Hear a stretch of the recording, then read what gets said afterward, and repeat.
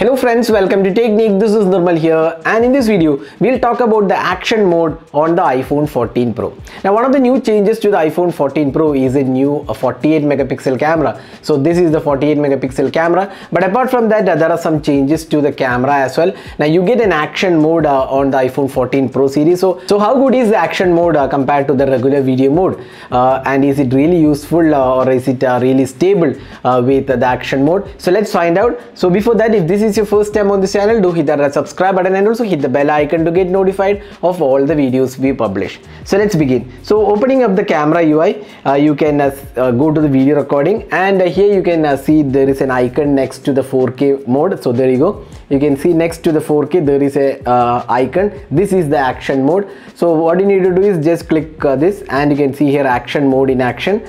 So you can see that it requires more light. That's one of the primary things you need to do with the action mode. It should be a bright condition, especially outdoor condition, but you can also use the action mode in indoor lighting. That we'll show you later. But you can see that as soon as I switch the action mode, the recording goes to 2.8K. That means it's a crop mode. It doesn't go to 4K. 4K is not available with action mode. You can go to HD. So there you go. You can select HD. And this is the action mode. You can have the action mode in HD and 2.8K. So there is no 4K in the action mode available, but you get a 60 FPS with both HD and 2.8K with the action mode. Now you can see that in indoor lighting it will ask for more light. Action mode requires more light, but you can actually turn on the action mode in low light as well. We'll show you that.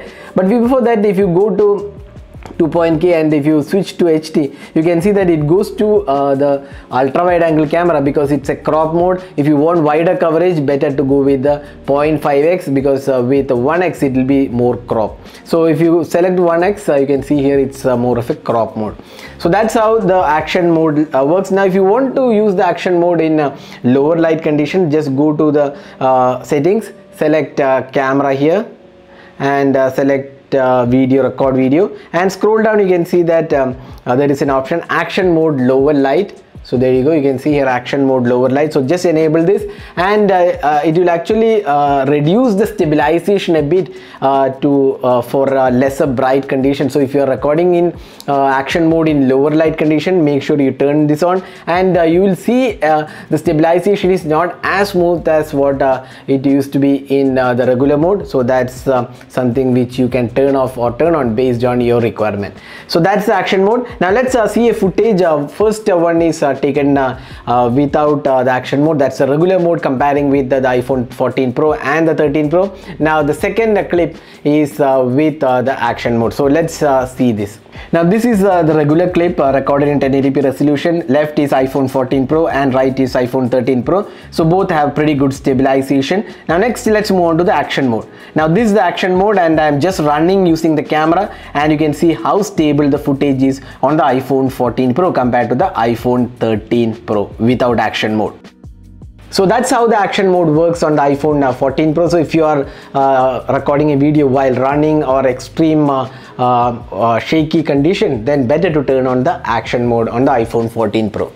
So that was a quick video on the action mode on the iPhone 14 Pro. So hope you enjoyed watching this video. Do hit that like button and also hit the subscribe button for more videos. Thanks for watching. Hope to see you in our next video. Have a great day.